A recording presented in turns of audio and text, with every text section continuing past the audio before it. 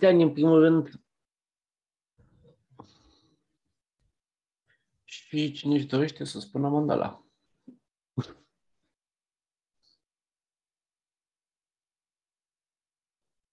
Nimeni? Hai că o zic eu. Încă e prea devreme, ok. O zicem eu dacă bagă. Aici este marele pământ, plin de miros de tămâie și de o pătură de flori acoperit. Mărețul munte, cu cele 4 continente, purtând soarele și luna ca bijuterie. În mintea mea mi-l imaginez paradisul lui Buddha și îl ofer în dar pe toate ție. Datorită acestei fapte, fie ca toate ființele vii, într-o lume plină de puritate să locuiască. Idam Guru Ratna Mandalakam Niriyatayami. Până la iluminarea mea, mă refugiez în Buddha, Dharma și Sangha, prin puterea faptelor bune pe care le fac, să ajung la iluminarea completă pentru binele fiecărei ființe vii. Până la iluminarea mea, mă refugiez în Buddha, Dharma și Sangha, prin puterea faptelor bune pe care le fac, să ajung la iluminarea completă pentru binele fiecărei ființe vii. Până la iluminarea mea, mă refugiez în Buddha, Dharma și Sangha, prin puterea faptelor bune pe care le fac, să ajung la iluminarea completă pentru binele fiecărei ființe vii. Mim. Hai să vedem cine spune că și astăzi. And you will have more courage, you know. I'm going to jump. No more self-existent aspirants, you know. Eu voi avea mai mult curaj, voi sări, nu va mai exista niciun aspect al meu de sine. I'm jumping, okay? I'm going for it, okay? That should be your last meditation, okay? Eu voi sări. Aceasta ar trebui să fie ultima voastră meditație. All right then. Now, don't forget you have this sweet death meditation. Okay. Nu uitați că aveți această meditație a morții. Oh, sorry, there's another one before that. I'm sorry. There is a 28. Oops. Scuze, mai este una înaintea ei. Există o meditație numărul 28. Okay, 2 more meditations if you want. By the way, nobody can do 28 meditations in 3 days. Don't even try. Nimeni nu poate face 20 de meditații în 3 zile. Nici să nu încercați. Pick the ones that you're attracted to, okay? Choose to have this book with you. You can say, that sounds boring. That one. Luați această carte cu voi și vă recomand să le faceți doar pe cele asupra cărora sunteți atrași. Și luați așa cartea și vă uitați. Asta e plictisitoare. It's depressing. Asta mă bagă în depresie. Looks pretty cool. Okay. Asta e drăguță. You choose. Okay? You choose your meditations, all right? Voi vă alegeți meditațiile. That's why I gave you 28 choices. It's actually 29, okay? Here's 20. De aceea v-am dat 29 de alegeri. 28. It has 3 steps, very famous. Lam Rim, taking refuge, meditation. Number 1. Meditația numărul 28 are 3 etape foarte importante. Lam Rim, luarea refugiului și meditația în sine. Numărul 1. Decide, already went there. Okay, I already went there. Where? Lower realms. Lower realms. Numărul 1 este decide că deja am ajuns acolo. Acolo unde? În tărâmurile inferioare. I'm in hell. I'm an animal. Sunt în iad, sunt un I'm a animal. hungry spirit. Decide you already went there. Okay? Decide că deja te-ai dus acolo. What's the photograph? This is a famous photo that was taken during the Vietnam War. Această poză a fost făcută în timpul războiului din Vietnam. And these people are being shot at right at that moment. Somebody's trying to kill them right at that moment. Okay? Și asupra acestor oameni se trage exact în acel moment. Cineva încearcă să-i omoare. Like a hell. They jump into the water. They can't stay under the water. They have to put their head up. In that moment, someone was it's a real photo. someone was trying to kill them at that moment, okay? And this guy took a photo, and he survived. And it's just a normal family. There's a mom. Această poză nu se pot scufunda nici în apă. Trebuie să țină capul afară și cineva încearcă să-i omoare. Este o familie normală. Este o mamă. And there's the mom, her daughter, grandma, mom, and kids. Fata ei, bunica și încă un copil. And someone's trying to kill them in this moment of that photograph, okay? Și fix în momentul în care a fost făcută fotografia, cineva încearcă să-i omoare. Why are we talking about that? Imagine you're already in the hell realms. Like you didn't take refuge very well. You spent the 3 days on your cell phone. Imaginați-vă că nu v-ați luat refugiu foarte bine și în ultimele zile ați stat pe telefon și ați ajuns în iad. So you went to a place like that, okay? Then your mind will object. Și ați ajuns într-un loc ca acesta și apoi mintea voastră va obiecta. Mind will say, no, no, no, no. I'm in Diamond Mountain in a nice, comfortable, beautiful, cool retreat cottage because of... Și mintea va spune, nu, sunt într-o încăpere de la Diamond Mountain, care este foarte confortabilă și fac o retragere. Melissa and Michael, you know, and Tahia. I'm not in the hell. Nobody's shooting at me, okay? Nu mă aflu în iad, nimeni nu vrea să mă omoare. Then step number 2, what's that? Și apoi pasul numărul 2. I do have the seeds, okay? If I died this afternoon, I would go to a place like that, okay? Am semințele să ajung într-un loc ca acela dacă voi muri în această după-amiază. So, first part, I am in the hells already.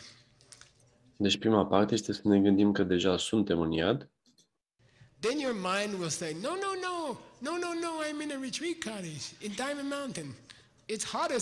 Și apoi mintea o să spună, nu, sunt într-o cabană de retragere la Diamond Mountain și este foarte cald afară. Hell, but it's not hell.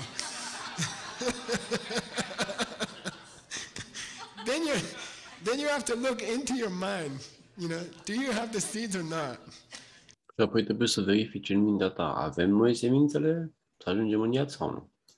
And then the answer is yes, I have the seeds. I could go there. If I died... Și răspunsul este da, am semințele. Dacă aș muri în această după-amiază, aș ajunge acolo. Aș putea. This afternoon, you know, if I'm the first person to die from rattlesnake at Diamond Mountain, it's possible. I could go there. And then third, it's supposed to be happy thought. What's that? Numărul 3 ar trebui să fie un gând fericit. Care este acela? I have shelter. Like a son, a small boy who has dad, he can hang on to dad and say, help me, dad. Okay? Who's that? Buddha. Numărul 3 este că avem un refugiu, este precum în poza aici. Suntem precum un copil care își are tatăl și se poate agăța de el. Dharma Sangha. Okay. Care este acel refugiu? E Buddha, Dharma și Sangha. I have shelter, I have refuge, I have protection. I can hang on to my dad, okay, like that, okay?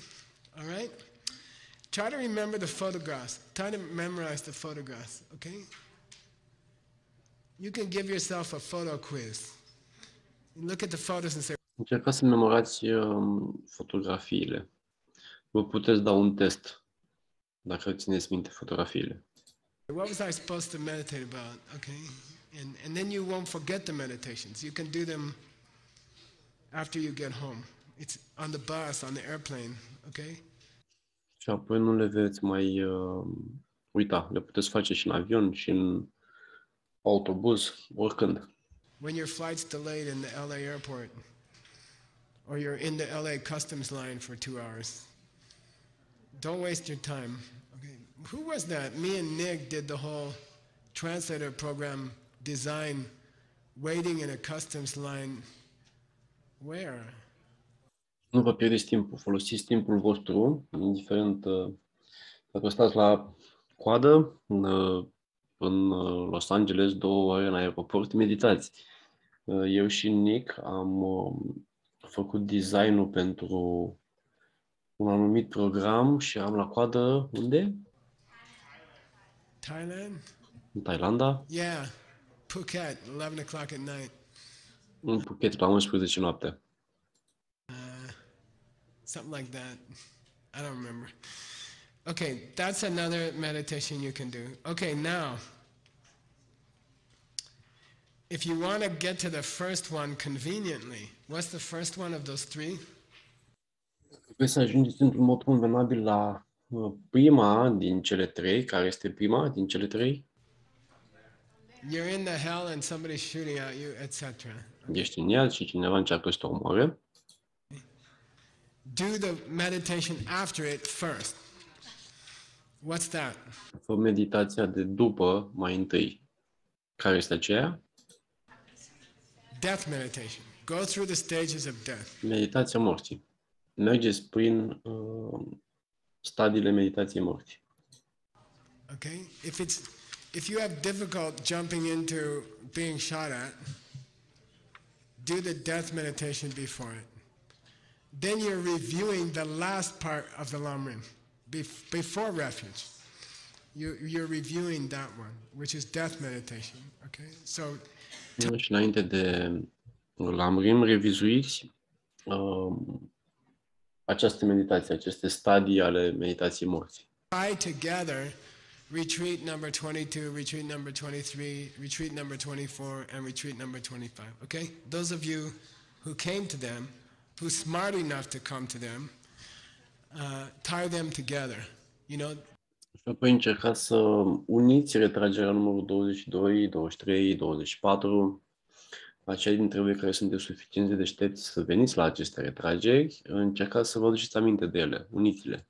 Try to remember what came before, and don't let it go when you do the next Lam Rim. Okay? Don't forget about death meditation when you start refuge. And when Nu uitați de meditația morții în momentul în care vă luați refugiu. you reach karma in Guadalajara, don't give up, don't drop the refuge. Okay? Like try to keep some Când ajungeți la karmă, în Guadalajara, nu renunțați la refugiu. Încercați să aveți continuity of the Lam Rim. așa o continuitate a Lam Rimului. Da, da, da, da, da, da, da, da, da, da, da. I finished the meditation book and you didn't. Okay. Am terminat cartea de meditații și voi nu. Okay. I can take one question. I think I promised 2 people. Quick. Am promis la 2 persoane că le voi răspunde la întrebări. How do you say?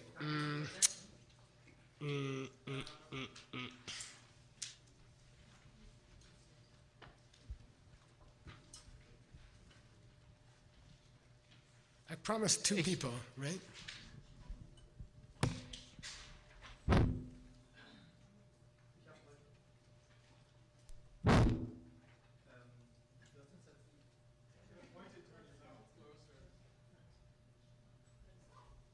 Like this. So, wir haben gelernt, Zuflucht zu nehmen, zum Beispiel auch in so einem Moment, wenn jemand auf einen schießt, in dem Augenblick Zuflucht zu nehmen. Und die Zuflucht zu nehmen muss ja Sinn machen. We have learned to take refuge even in the moment when somebody shoots a gun at us. Am învățat să ne luăm refugiu chiar și în momentul în care cineva trage în noi. Yep. Ich hatte ein viel einfacheres Problem. I have a much more simple problem. Das Translation Tool funktionierte nicht. This translation tool is not functioning. Eu am o problemă mult mai simplă. Acest traducător nu funcționează. Ich saß dort, da funktionierte das erste nicht. Ich holte mir ein weiteres, das funktionierte auch nicht. I got the first, it was not functioning. I got a second, it was not functioning. Am luat primul traducător și nu funcționa. Am mai luat încă un traducător și nici acesta nu funcționa. Și asta e dispozitivul. Dann saß ich mittlerweile hier. Das dritte funktionierte auch nicht. And the third was not functioning. Și am luat un al treilea și nici acela nu funcționa. Beim vierten habe ich daran gedacht, Zuflucht zu nehmen, bevor ich den Stecker in die Buchse gesteckt habe. And it took the fourth one to remember that I take refuge before I plugged in the earplugs. Și la al patrulea mi-am adus aminte să-mi iau refugiu înainte să-mi pun căștile în urechi. Es funktionierte auch nicht. And it was not functioning. Și tot nu funcționa. Jemand hat mir geholfen und hat gesagt, wir wechseln den Kanal, vielleicht reicht die Sendeleistung nicht aus bis hierher. Und es funktionierte zunächst und funktionierte dann aber auch wieder nicht. Jetzt im Augenblick funktioniert es gerade. Für mich ist die Frage... And then suddenly somebody came up and helped me. We changed the channel and it was working for a time, but now it's not functioning anymore. So, jetzt fangen Și apoi a venit cineva și m-a ajutat să schimb canalul și a funcționat o perioadă și acum iarăși nu mai funcționează. an die Wissenschaft nachzudenken. Vielleicht gibt es irgendwelche Interferenzen von den Funkwellen hier im Raum, warum es hier und dort gerade bei mir nicht funktioniert. And for sure, now I'm thinking about the scientific reasons. Desigur că acum mă gândesc la motivele științifice pentru care nu funcționează. Okay. Das bedeutet für mich, wenn jemand auf mich schießt, bin ich möglicherweise einfach auch nur am falschen Platz, genauso wie ich mit meinem Gerät am falschen Platz bin. Ich kann in die Zuflucht nicht vertrauen, weil die Zuflucht hat mir nicht geholfen. Gisela, kannst du mir weiterhelfen? And now it's getting complicated because I took refuge and the translation tool was not working. So now I'm missing the trust in the refuge. How can I take refuge if somebody is shooting a gun at me? Yeah. If it's not working with the translation tool. Okay, good. Și acum încep să-mi pierd încrederea în refugiu, deoarece dacă nu funcționează acest lucru cu un simplu traducător, cum ar putea să funcționeze luarea refugiului dacă cineva trage în mine?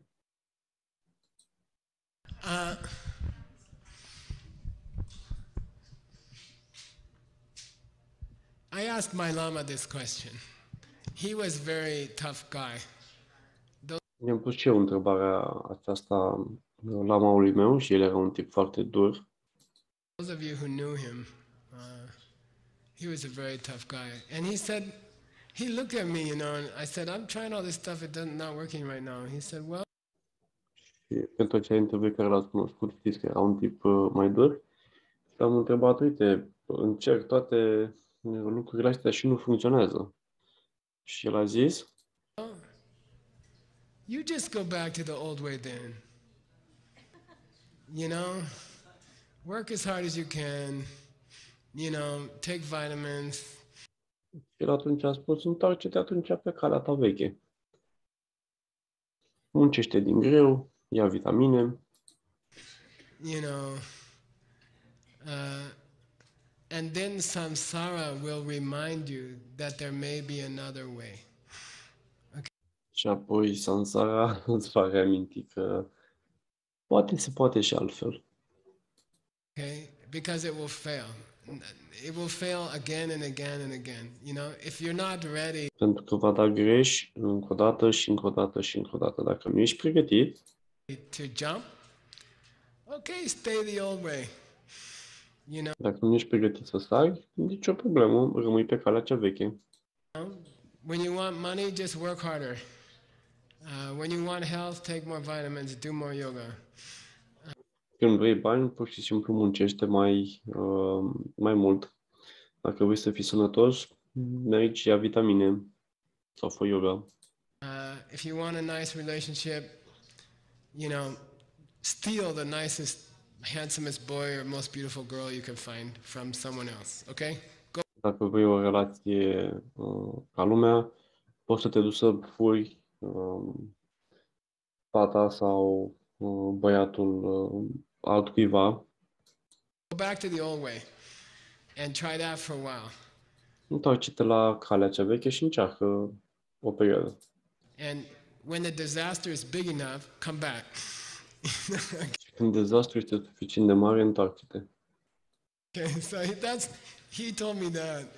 He's very impatient sort of lama. He's like, okay, then go back to your old life. No problem, you know. When the pain is big enough, come back to me. El era un lama foarte, foarte impacientat. Și zicea, ok, nicio problemă, du-te, întoarce-te înapoi la stilul tău de viață. Și când dezastru va fi suficient de mare și te va dorea, vino înapoi la mine. Okay, so I would say that. I'll say that, yeah. Cred că și eu voi spune Samsara același will lucru. remind you that it doesn't work. Samsara o să-ți aduc aminte că nu funcționează. We had one more promise of a question. Who was that? Vivian? Okay, that's the Mai avem încă o persoană, Vivian. last one. Then we have to do the boundary.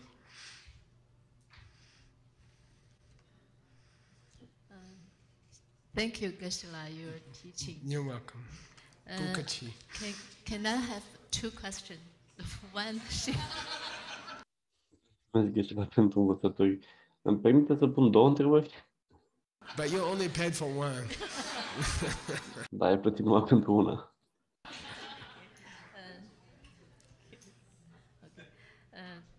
第一个问题，老师，你们教了我们，就是在这个上一次在教我们，就如果我们在饮食的时候，我们要念一个咒语，就是老师的名字。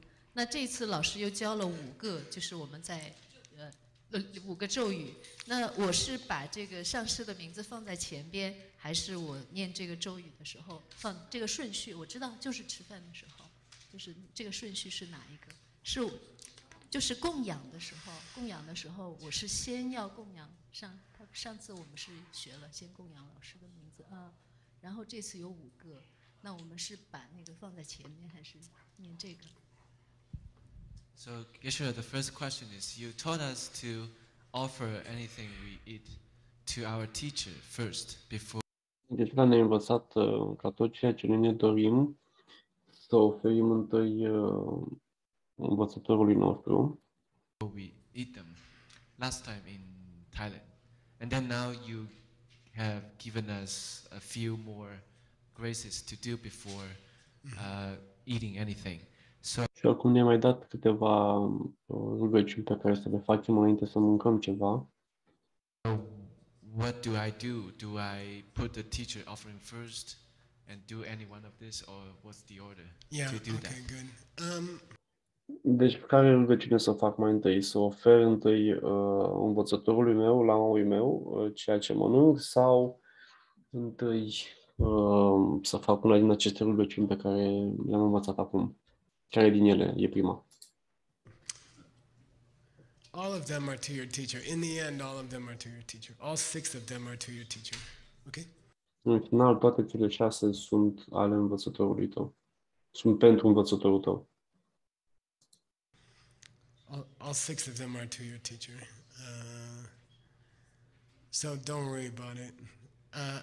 By the way, there's another tantric one. You want to know? Yeah. Cred că mai există încă o rugăciune tantrică. Vrei să o știți? Don't offer it before you eat it. Eat it first. Like if you Nu o oferiți înainte să o mâncați.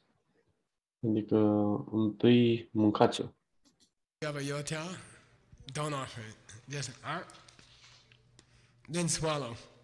Then imagine it goes down to the lama in the heart. And they're like,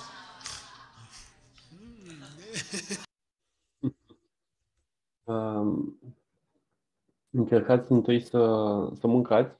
Da, să zicem că avem un covrig în mână. Luați covrigul, da, mușcați din el și când înghițiți, imaginați-vă că se duce în inima lamei și el îl prinde așa și se bucură.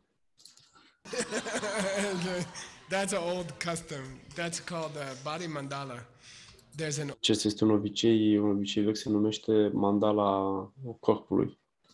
old teaching like that. So just imagine it's coming down your throat and they are like ha ha ha. And then E o învățătură veche prin care mâncarea coboară ție pe gât și ei se uită așa în sus, se pregătesc și pac, o iau. take a bite, you know. So Ce mănâncă. you can always do that. Do the other grace first, then eat, and then Lama gets it anyway. Fă această, fă rugăciunea mai întâi, după aia mănâncă și să vezi că după aia lama o primește oricum. Și gândește-te așa. Second question. Următoarea întrebare. 老师在第8阶的时候教了一个冥想，就是自他交换的冥想。那我回去练习这个冥想的时候，有一个疑惑，就是当我们在结束这个冥想的时候，我们会观想心中有束光，然后这束光会蔓延到街道上的每一个行人，还有车里边的人，以及呢整个我所在的城市的人。那当我去做这样的观想的时候，我是应该只是想象它是一个概念呢，还是我真的要去看到那些人，或者就是尤其是当我们去站在更高的地位去看这个金色的光的球，它是在一个宇宙当中的时候，我是只是在概念上去想象这样，还是我要真的去看到每一个生命，还是怎么样做到这一点？Geshe-la, you taught the meditation of exchanging self and others in level 8. Geshe-la ne-a învățat meditația de interschimbare la nivelul 8. And then at the end of that meditation, we should give away the golden light ball in our heart to all the people around us, the people on the street, and to all the people in the city, and even to all lives in the universe. La sfârșitul acelei meditații ne-ai învățat să dăm bila de lumină galbenă din centrul pietrului nostru tuturor oamenilor, planetei, universului, tuturor ființelor și așa mai departe. So my question is, when I do this golden light giving, should I just do it in a way like it's a concept, it's not that real? Or should I just try to see every real life around me and try to give them the real golden light? Fac acest lucru la nivel conceptual sau pur și simplu încerc să vizualizez și să văd toate formele de viață din jurul meu și să le dau această lumină aurie?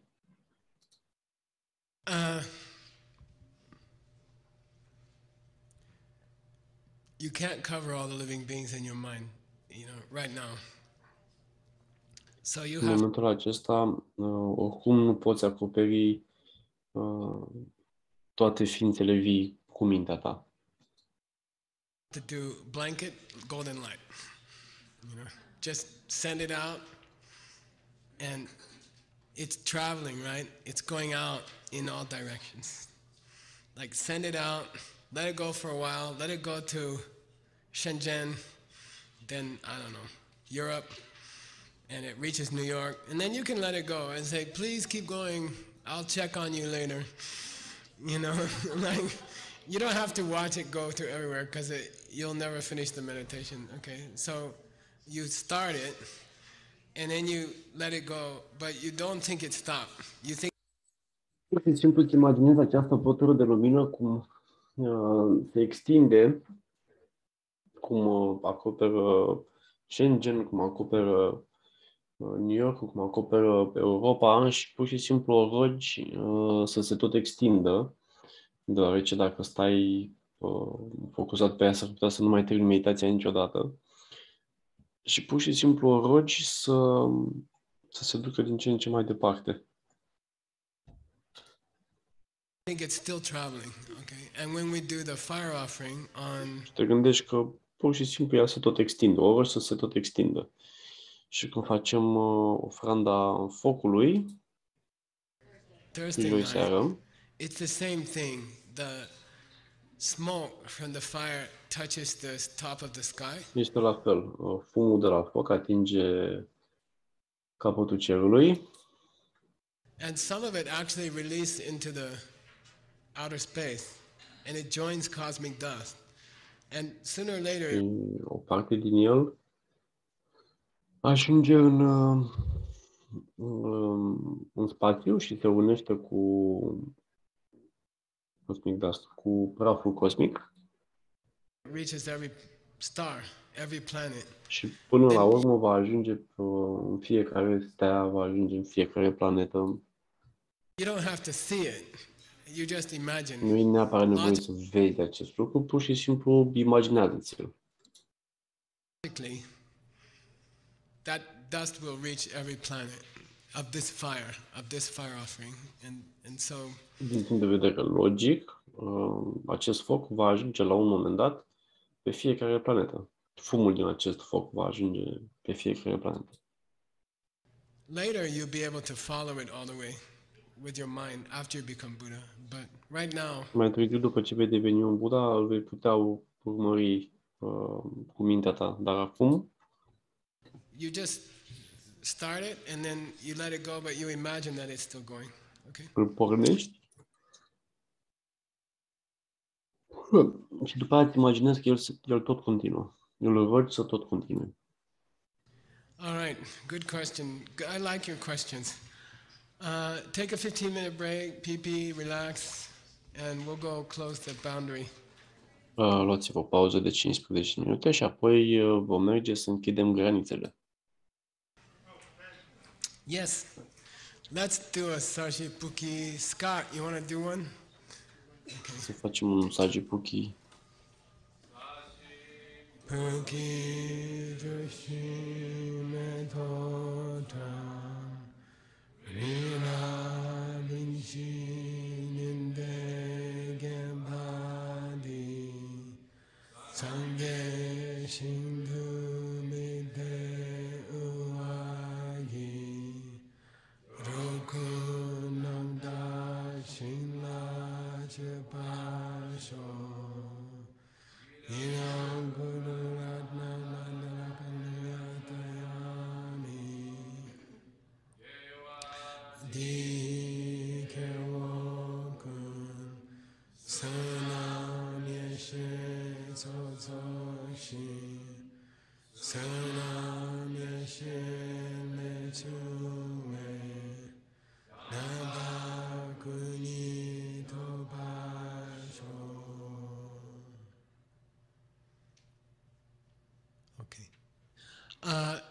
Okay, two kinds of people. One doesn't work hard enough in retreat. Două feluri de oameni. Unul dintre ei nu muncește suficient de mult în retreat. The other one works too hard in retreat. What's the Celălalt percentage? muncește prea mult în retreat. Care este procentajul? 99% try to work too hard in retreat. They get nervous. They don't have a good time. They decide they're a bad person. 99% din oameni decid că tot ceea ce fac nu este suficient, că ei sunt persoane rele. They feel upset. They don't relax. Se Okay. simt prost, nu se relaxează, se judecă. This 3-day retreat is also meant to give you a break from your normal life. You are too busy. Every one of us is too busy. Această retragere este concepută să vă facă să luați o pauză de la viața voastră de zi cu zi. Suntem toți mult preocupați. Okay? Don't bring that busy into retreat. Okay? Leave it. Nu aduceți această ocupare în retragere. Lăsați acolo. Okay? If you have to start your yoga half an hour late, okay. If you want to eat cookies instead of yoga, it's okay. Vrei să începi să faci yoga jumătate mai târziu decât ai face în mod normal, este ok. Dacă nu vrei să faci deloc yoga și să mănânci prăjituri în timpul în loc să faci yoga, iarăși este ok. Okay, have some fun and get some rest. Everybody needs a rest. Your Distrați-vă și odihniți-vă. life is like a train, high-speed Chinese train. Viața voastră este precum un tren de mare viteză chinezesc. You know, just take a break, okay? Relax, enjoy Diamond Mountain, enjoy your cabin, enjoy. Pur și simplu relaxați-vă, bucurați-vă de Diamond Mountain, bucurați-vă de cabana voastră. Your friends. Don't make the mistake to bring your busy life into that cabin, okay? Make it a time of rest, relaxation, renewal, you know. Give yourself a break. Oferiți-vă o pauză, luați-vă această retragere pentru a vă relaxa, pentru a vă bucura de prieteni. From your life, okay? And if you can't do 28 meditations, do 2. Okay? Nu puteți face 28 de meditații, faceți 2. And you're still a good person, okay? If you came here, you're a good person, okay? So don't, În please, continuare ești o persoană bună, dar doar din simplu fapt că ai venit aici, ești o persoană bună. don't get all anxious. I didn't see Buddha on the second day of retreat. Vă rog, nu deveniți foarte anxioși. Nu l-am văzut pe Buddha încă în a doua zi a retragerii mele. A bad person, you know, just relax. You know, when you relax, have a good time. Sunt o persoană rea, fără din acestea. Relaxați-vă, distrați-vă, Eat well, mâncați bine, rest well, odihniți-vă bine, meditați. meditate well. Then you have breakthrough. You don't get breakthrough by pushing yourself. Și apoi o să aveți o revelație. Nu veți avea revelație dacă vă forțați. Okay, by getting nervous. Okay, just relax. Okay, and stuff will come. All right, so Pur și simplu relaxați-vă și lucrurile vor veni. please don't get nervous or anxious or I'm not a good person or like that. Okay, the goal is to be relaxed, have a good time. You know, don't use your. No one's Scopul este să te relaxezi, să te simți bine. gonna text you. Okay, this is your private time to take a break from your life. Okay.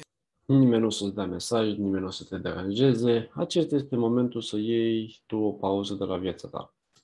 And Diamond Mountain is always here for you to come all year. These cabins, they don't go to Tucson when you're not here. They're still here. Diamond Mountain este aici pentru voi tot timpul. Aceste cabane nu pleacă niciunde când voi nu sunteți aici. The staff is still here. It's a place for you to come and rest anytime. You don't have to have a retreat, okay? You don't have to have Lam Rim teaching. You can come anytime, okay? Nici măcar personalul nu pleacă. Puteți veni să vă odihniți aici oricând. Nu e neapărat nevoie să faceți o retragere. Pur și simplu puteți veni și sta. Call Melissa, write Melissa. Is my cottage free? Yes. Can I come next week for a break? Yes. You know, I just had a trouble with my husband or Mi scrieți lui Melissa, este cabana mea liberă, da, pot veni să stau, da, am avut o problemă cu soțul meu și săptămâna viitoare vreau să vin, ok. I just lost my job or, you know, I don't feel so good. Okay, so come for a week, take a break. Sau mi-am pierdut jobul, da, vreau să vin o săptămână să-mi iau o pauză. Have to be Geshe Michael there. Okay, there doesn't have to be Tibetan grammar book. You know, come and take a break. This is your place. We built it for you, and come and let it be the place where you take a break. Okay, and it doesn't have to be a special program. Just come. Nu e nevoie să fie gheșimaica aici. Am construit acest loc pur și simplu pentru voi. Să veniți să vă odihniți, să stați în liniște. Nici măcar nu trebuie să fie un program special care se întâmplă. Just let Melissa know, Michael, and come, okay? It's here all the time. All right. Good luck. Următoarea lecție. All right. We reached a part in the Lam Rim where they talk about special qualities of each of the jewels, 3 jewels. Am ajuns la acea parte în Lam Rim în care se vorbește despre calitățile speciale a celor 3 diamante.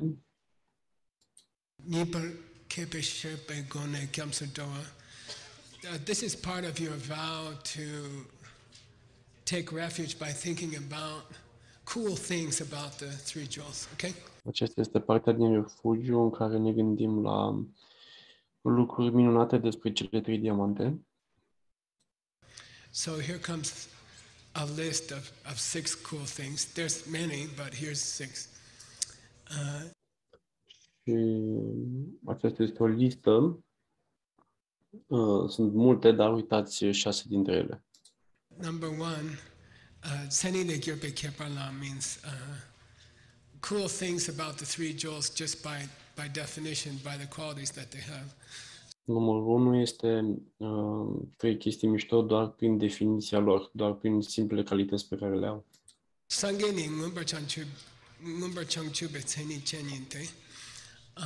Buddhas, the coolest thing about them is that they're Buddhas. Cea mai mișto chestie despre ei este că sunt Buddha. Okay, that's what he said. Okay, Chetam Jani, Chetam Jani. They see the nature of all things directly. In Tibetan it's called Jemba. Who knows what? Ei văd natura tuturor lucrurilor direct. Se numește Jemba în tibetană. Jemba means. Ce înseamnă? Jemba means naked. Înseamnă gol. Okay, unclothed. Just they see reality, naked reality. Okay, it's also used for. Înseamnă fără haine, o realitate pură. Se folosește și la uncooked vegetables. I don't know why. Okay. Jemba Sikpa. Și pentru legume negătite, nu știu de ce. So the word in Tibetan for Buddha is what? Or one of them is Sangye or Changchu. Cuvântul în tibetană pentru Buddha este Sangye sau Changchu. Enlightenment is called Changchu. Iluminarea se numește Changchu. Then he wants to explain the word Chang, which is B-Y-A-N-G, Byang. Și apoi el vrea să explice cuvântul Chang. Chang shepa katun changma. Katun means kandun, or katun means when monks practice singing out loud the prayers that they're supposed to learn.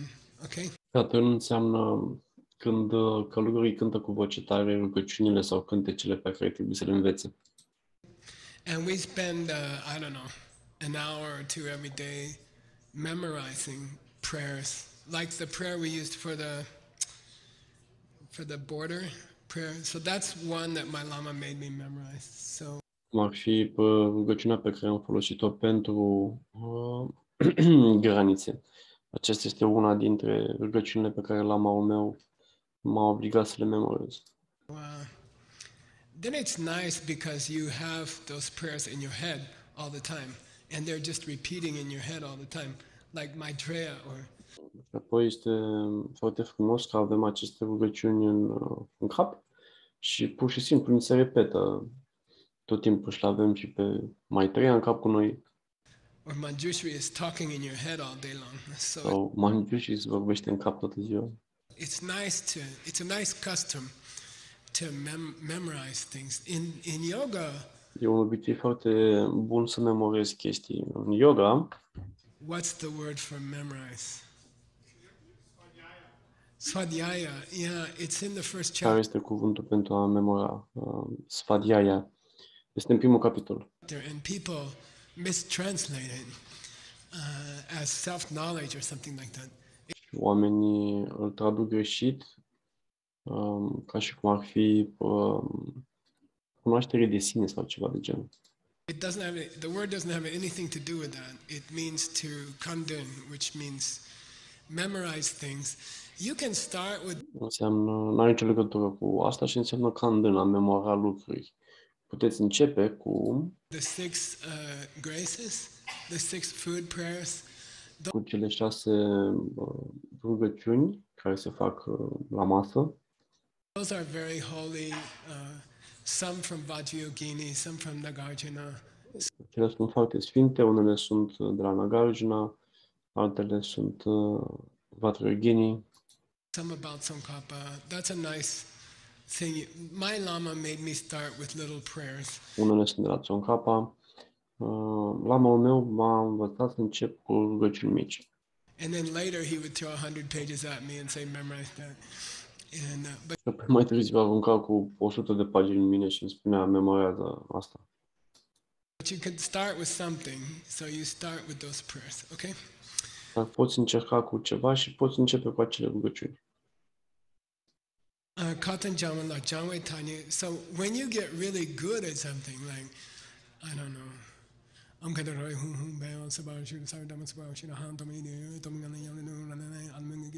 deci când devii foarte bun la ceva,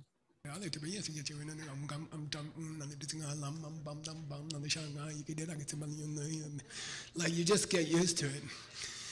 It's called jhang. So jhang means mastered.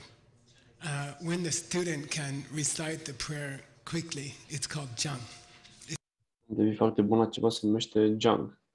Când studentul poate recita niște rugăciuni foarte repede. It's one meaning of jhang. Okay. Una dintre însemnătățile lui jhang.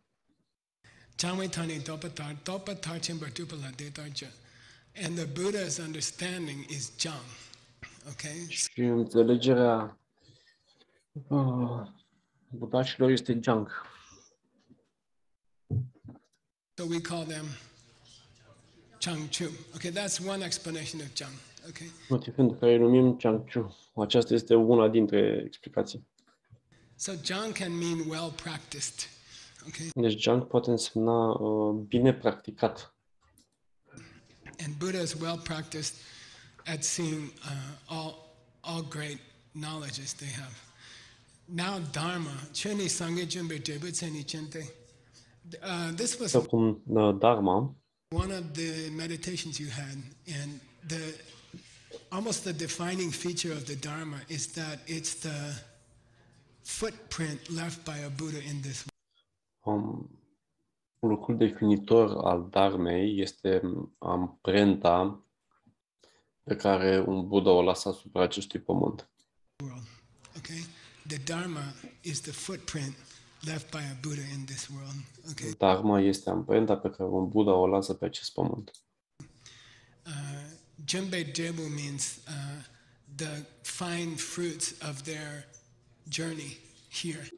Jumbe Jembu înseamnă fructele pe care ei le lasă pe acest pământ. Okay. Deyang Sangye Gidenshin Chunkor Korwana. For example, when the Buddha turned the wheel of the Dharma the first time, how many times did he turn the wheel? De exemplu, când Buddha a învârtit roata Dharmei, de câte ori a învârtit roata până acum? Yeah, 3, and those are really just 3 different periods in his life. De 3 ori și sunt, de fapt, 3 perioade din viața lui. Time that he was turning the wheel. And what's interesting is he contradicted himself each time. Okay. Este interesant este că s-a contrazis de fiecare dată, el pe el.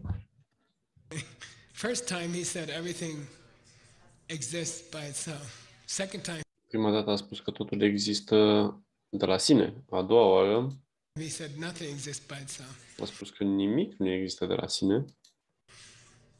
Then somebody asked him, well, first you said everything exists by itself, then you said nothing exists by itself. What do you mean? Then După aceea cineva l-a întrebat, prima oară ai spus că totul există de la sine, după aia ai spus că nimic nu există de la sine. Ce vrei să spui de fapt? Then he gave the third turning of the wheel, which is to explain what I really meant and what I didn't really mean. And he wrote a book called What I Really Meant. It's called Sandhi. Și apoi, a treia oară când am învârtit roata Dharmei, a scris o carte care se numește Ce am vrut să spun de fapt. Se numește Sandhi, Nirmochana Sutra. Nirmochana Sutra. And I think it's exciting that we're creating a team with Stanley and Nick for American and Chinese translators to work together and Mi se pare foarte palpitant că acum noi creăm o echipă prin care traducători americani și chinezi să lucreze împreună translate a very great commentary on that sutra by și să traducem acest comentariu Master Yuan Tzu, scris de maestru Yanță, who was a student of Xuanzang, care a fost studentul lui Xuanzang, who spent 17 years in India bringing the books back to China. Okay. care a petrecut 17 ani în India pentru a aduce cărțile în China. So I think it's exciting that we have a plan to translate eight of books of his work, you know, and I think it's cool. The subject of that work is what did the Buddha really mean? Which of the three turning of the wheel was correct, and which Subiectul acelei cărți este care dintre lucruri a vrut Buddha de fapt să le spună în toate cele trei întorceri ale roții was not correct. Okay. și care nu au fost corecte. Why did he teach three different things? De ce a predat trei lucruri diferite? Yeah, according to the students, okay? Like if you're giving a talk to a bunch of business people, you can say nothing's really empty. And then when you get to Diamond Mountain and you can say what you really want to say, you can say everything's empty, okay? Deoarece conta foarte mult cui preda. Și noi putem să mergem în fața unor oameni de afaceri și le spunem că lucrurile vin de la ele, dar putem ajunge la Diamond Mountain și după aia putem spune cu adevărat ceea ce dorim să spunem, că toate lucrurile au vacuitate. All right? Then if somebody sees it on the internet, you have to fiddle between the two. Și Okay. apoi dacă cineva vede pe internet aceste două informații, trebuie să te gândești între cele două. Chunkor korwana ngade samba gila ton lam sok chirik pakebashin. The first time the Buddha taught the Dharma in Sarnath, right, in the Deer Park. Prima oară când Buddha a predat Dharma, we recently had a chance, some of our students had a chance to visit there. And he had 5 students. Who were the 5? el a avut 5 studenți. Care sunt acei 5? Yeah, the mommy tiger and the 4 cubs that he gave his Mama tigru și acei 4 pui care le-a dat corpul lui body to in his previous life. în viața anterioară. He gave them his body, he said, "You're going to be my first students." Când și-a dat corpul, a spus că voi veți fi primii mei studenți. When I become Buddha. I often do it with McDonald's French fries. I'll go Eu fac acest lucru de obicei cu cartofi prăjiți de la McDonald's. outside with my French fries, which is the only thing I can eat at McDonald's, and Mă duc afară cu cartofii mei, că este singurul lucru pe care îl pot mânca de la McDonald's. throw it to the birds, and I'll say, "If you eat it, you're going to be my student when I become a Buddha." Și arunc din cartofii mei prăjiți păsărilor și le spun că în momentul în care voi veți mânca acești cartofi prăjiți, veți fi un Buddha când veți fi studenții mei când eu voi fi un Buddha. And then they're like, you know. Și ele mănâncă.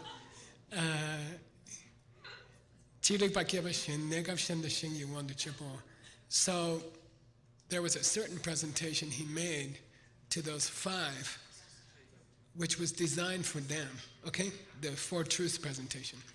Later he did presentations on the 12 links And then O prezentare despre cele 4 adevăruri, mai târziu au scris o prezentare despre cele 12 verigi emptiness, 2 kinds of emptiness. Okay. și despre cele 2 feluri de vacuitate. By the way, there's a famous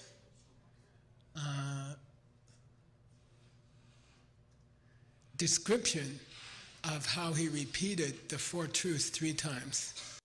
Este o descriere faimoasă prin care el a repetat cele 4 adevăruri de 3 ori. And during the first teaching to those 5 people. And În primele lui învățături a celor 5 oameni. each of them had a different reaction. And Și fiecare dintre ei a avut o reacție diferită. so I thought you might like to hear it. Okay. Și m-am gândit că v-ar plăcea să o auziți. So I went and got it from the Abhidharma. Așa că am luat-o din Abhidharma. When the Buddha repeated the 4 truths 3 times, Buddha a repetat cele 4 adevăruri de 3 ori. Kunche Kaudinya, so there's one student named Kaudinya, and you're going to meet him. Este un student care se numește Kadenia și îl veți întâlni in the you're going to meet him in the Kamalashila teaching. Okay. În învățăturile lui Kamalashila.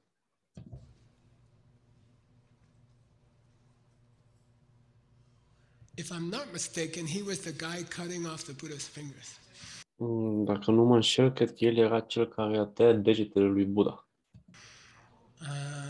In his past life. Okay, but Într-o viață anterioară. we'll check. Okay, so Kaudinya is the smartest one of the 5. Maybe he's the mommy tiger, I don't know. Deci, Kadenia este cel mai deștept dintre cei 5. Poate e chiar mama tigru? Nu știm. Kaudinya Tonglam. The first time the Buddha taught the 4 truths, he achieved the direct perception of emptiness. Prima oară când a predat cele 4 feluri de adevăr, Kadenia a perceput direct vacuitatea. Okay. Shenshi Gila Jorlam and the other 4 got to the second path, which is called the path of preparation. Ceilalți 4 au ajuns pe a doua cale, și anume calea pregătirii. They understood the pen. Ei au înțeles pixul. One guy saw emptiness directly, 4 people got the pen. Unul a perceput vacuitatea direct, 4 dintre ei au înțeles pixul. Okay, got it?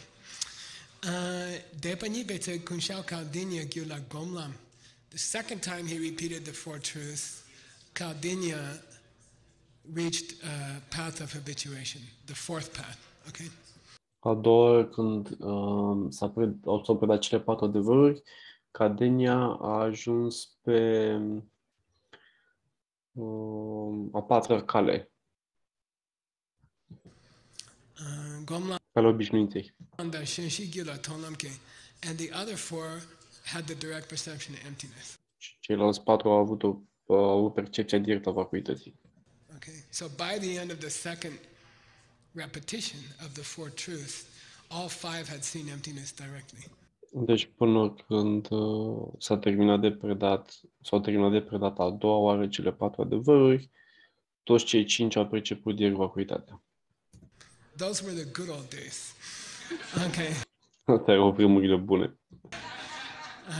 Depa Sumbetse Kunshe Kaudinya Gyula Miloblam, and on the 3rd repetition, Kaudinya reached Arhat. He reached the 5th path. Și la a 3-a repetiție, Kadenia a ajuns Arhat, which is the path of no more learning. And care este calea unde nu mai înveți. Sheshi Gila Gomlam, and the other 4 reached the path of habituation, the 4th path. Și ceilalți 4 au atins calea obișnuinței, calea numărul 4. Okay.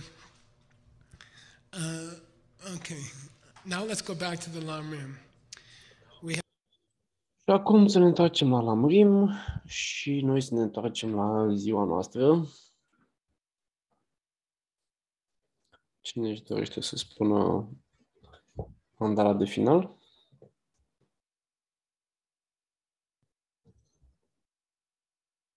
Eu continui totul.